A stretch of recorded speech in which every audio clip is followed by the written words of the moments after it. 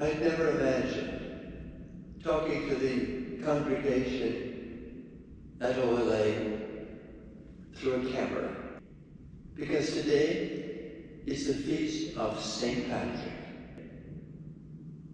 and who for 1,500 years has left the strength of that faith in Ireland and has sent it all over the world through ironic, how ironic, because that was the sign that was put on the doors of the Irish churches 200 years ago, when people were banned from celebrating Mass because it was punishable by death to celebrate Mass in church.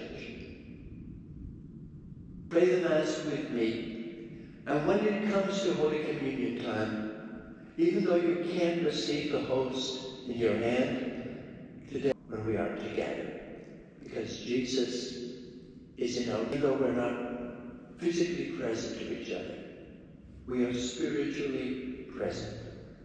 I will pray for you. Please pray for us.